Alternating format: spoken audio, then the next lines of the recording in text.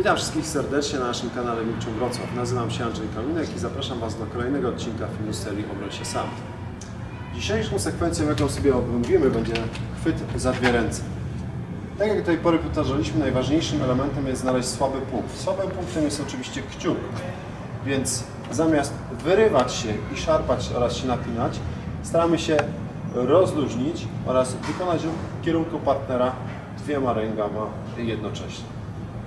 Po zwolnieniu delikatnie chwytu obracamy dłonie, przejmujemy kontrolę nad rękoma partnera, zbijamy dwie ręce i uderzamy w najbardziej witalne punkty. W tym wypadku będzie to szyja, oko, tudzież policzek. Również możemy wykorzystać kopnięcie i po kopnięciu, przejmując kontrolę nad sylwetką partnera, możemy wykonać odcięcie w celu obalenia naszego przeciwnika. Troszkę szybciej w wersji będzie to wyglądało.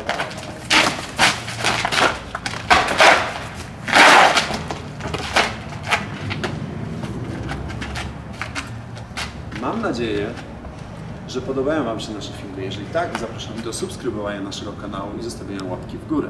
Oczywiście piszcie w komentarzach, jakie inne aspekty samoobrony Was interesują. Jeżeli ktoś jest zainteresowany treningami Wing Tsun, zapraszamy do adresów naszych stron, które znajdziecie w opisie. Pozdrawiamy i do zobaczenia w kolejnych odcinkach.